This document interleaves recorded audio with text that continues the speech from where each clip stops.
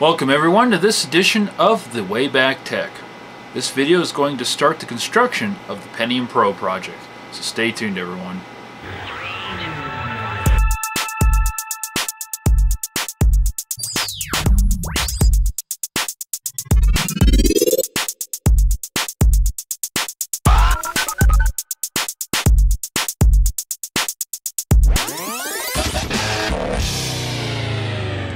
So here's the heart of the Pentium Pro beast. This is an Intel PR440FX motherboard. This does not have the SCSI option installed on it. I purchased this on eBay and just got this in. It has two 180 megahertz Pentium Pro processors under those big cooling fans. This is actually a very clean motherboard. I'm very surprised how clean this is. The individual that sold this must have cleaned it up or took very good care of this one way or the other. The fans look practically brand new. There's no dust on them, so they were either very well cleaned up or just they were brand new, one of the two. I'm going to be getting a couple of the blacktop Pentium Pro chips, the 1 megahertz cache chips, and I want to test those and see how those perform compared to the 180 256K chips. I'm probably not going to get the 200 megahertz 512K chips because these prices on these Pentium Pros are a little pricey right now. And that's something I would recommend, that if anybody's thinking about doing a Pentium Pro system, you might want to buy the components now or sooner rather than later, because they are going up and they are starting to get harder to find, as a lot of people are taking these and using them for gold scrapping. They're becoming harder to find. Interestingly enough, when I was looking at this motherboard, I found that I can get this motherboard on eBay brand new for $75, and I found a source of brand new Pentium Pro processors that were $50 a piece, brand new, unopened in box, still cellophane wrapped. I thought that was pretty cool. When I was pricing all this stuff out, though, I was getting around the $200 mark, and I was like, you know what?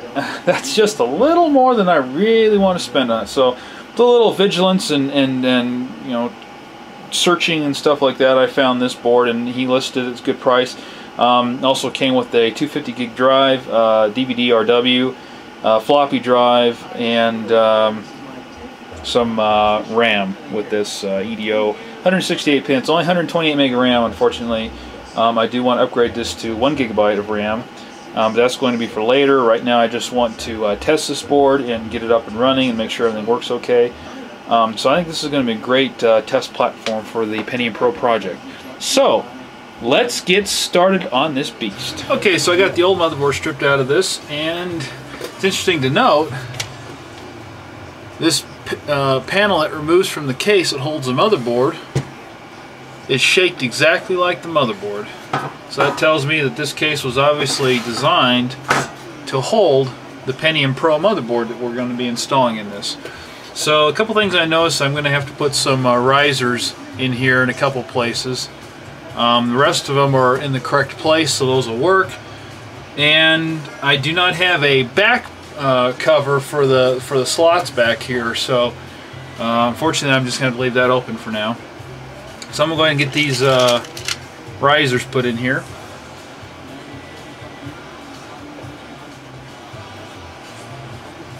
And then we're going to need, looks like we need another one up here.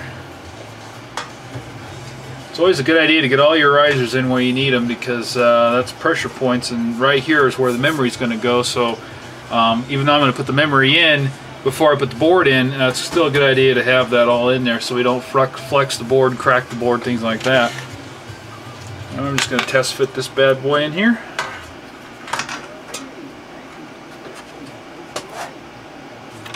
And looks like we're good.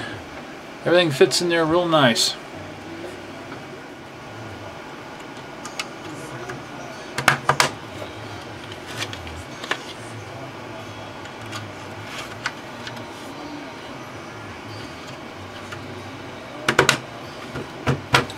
Alright, we're going to get our voltage regulator in here.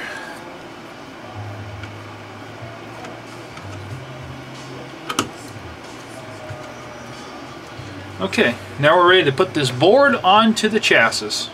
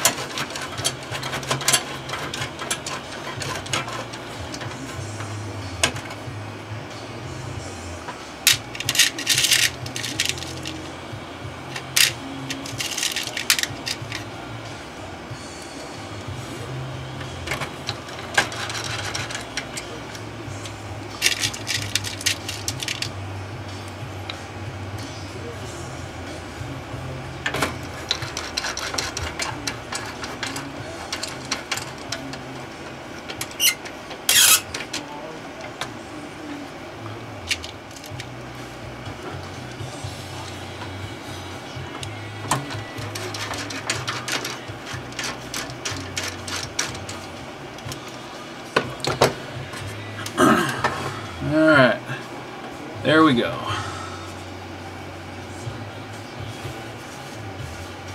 Very nice, very nice. The card I'm going to use for this right now is going to be the Voodoo 3 2000 PCI card.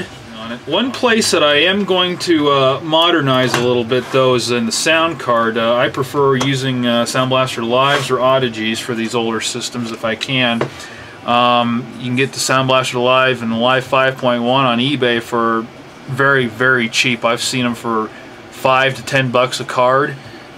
So that's pretty good. And you know what? They're still good sound cards. They have great sound quality. And for these older games that this is going to run, they're perfect. So, in fact, I just saw a 5-pack of them on eBay for $40. Or it might have even been $30. It was awfully cheap, I know that. Okay, so the other thing I need to put in this, I need to put a network card in this. So I want to put this nice little Linksys LNE 100TX card. This again is maybe a little bit newer than would have come with this computer, but I have drivers for this, so that's why we're going to use this. So this guy's going to live right here for now. Boy, these PCI slots feel like they've never had anything in them. There we go. I guess that was a virgin PCI slot there, folks.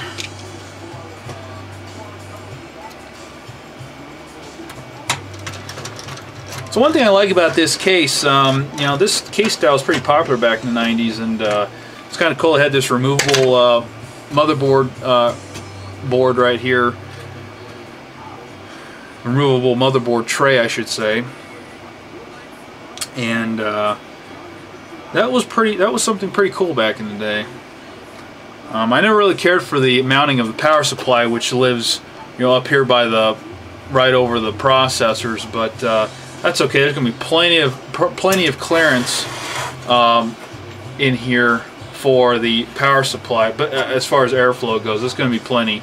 So one modification I might try on this is, while I think these heat sinks and coolers are probably adequate, I'd like to see if I can upgrade these just for shits and giggles.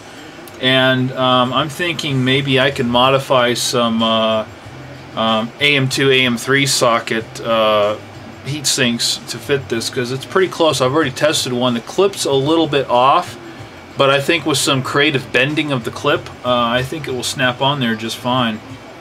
Alright, so I'm going to slide this back in the case, and we will be back.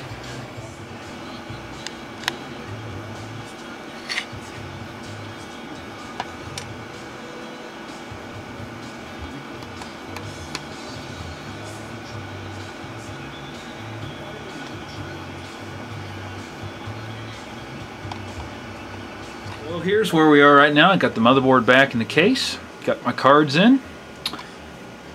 There's nothing like seeing a motherboard actually take up the entire tray inside of the case. Beautiful, beautiful, beautiful. Zoom in on this here a little bit and I'll show you guys how this looks.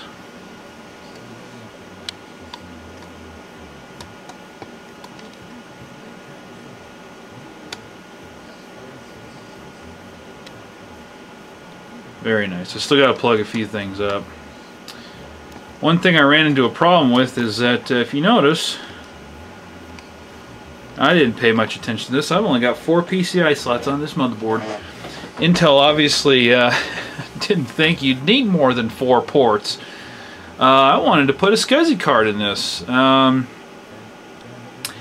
Apparently it looks like I'm not going to be able to run dual Voodoos even if I wanted to, even if I wasn't going to run SCSI, because I don't need a network card. I'd like to have one. No, I'm not planning on getting on the internet with this thing, but I'd like to be able to access my network just so I can get some files off it, things like that.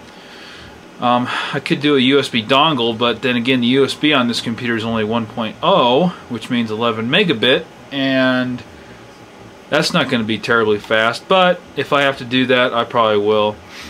I have a 2 2 gigabyte iOmega SCSI drive here that I want to put in there. And I've got some, unfortunately they're 1 gigabyte discs, but they'll work fine for this. Someone gave this to me a couple years ago, and I decided, you know what? I think I'm going to use this guy. That's pretty cool. One thing I always wanted to do is I wanted to see if I could format this and partition this to boot off different versions of Windows by swapping out the cartridge. And other than Windows 2000, 1 gigabyte discs should be plenty for 95, 98 OS tests, so that should be kind of interesting to try to see if I can make that work. But anyway, one thing I want to point out too in this case, and a lot of people might run into this problem, well, it's not really a problem, but one thing I'd say is that take off the front and clean the case. And clean it while you've got the motherboard tray out or whatever you've got. If you got the case tore apart, clean out the case, because now's a good time as any to get some Windex, some paper towels, make that baby shine like it's brand new. Get up here, show you. This is the DVD drive that was sent to me with this motherboard. I may not use this too long in this computer, but for now it's going to be great. That's another thing too. These old CD-ROMs back in the day sucked. If you try to burn a disc or something like that, a lot of times they wouldn't read the disc. So I still have that problem today, as a matter of fact, trying to use old drives with burned discs. So you know, you can get IDE drives for 18 bucks. Get them off eBay, DVD drives, things like that. Pretty cheap. So here is a shot down the case. Got my cabling on here. Put a Y splitter for the fan connector, just to kind of clean that up a little bit. As you can see, I've got more than adequate space between the power supply and the processor coolers there. And I think this is looking pretty good. So I'm going to go ahead and install the Jazz drive here. Okay, so I'm going to get the rest of the connectors plugged up on this, and we will be back, and we will have this thing booted, folks. Or at least I'm hoping so. Cross our fingers. So here we have the completed Pentium Pro system, and I found a nice cover to put in here for now. It's all ready to be fired up. I got it plugged in, powered up, so let's see if it turns on. The moment of truth, folks. I'm excited. Hopefully it doesn't go up in a big old poof of smoke. So let's find out.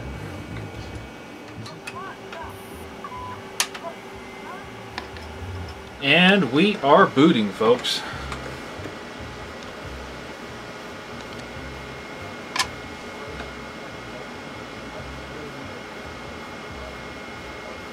$1992 AMI BIOS. Looks like the RAID card's working.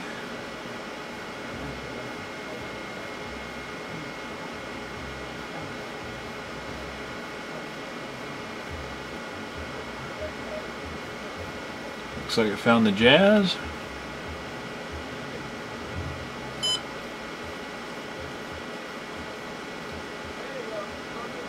It looks like there's something already on this hard drive. Well, and there we go.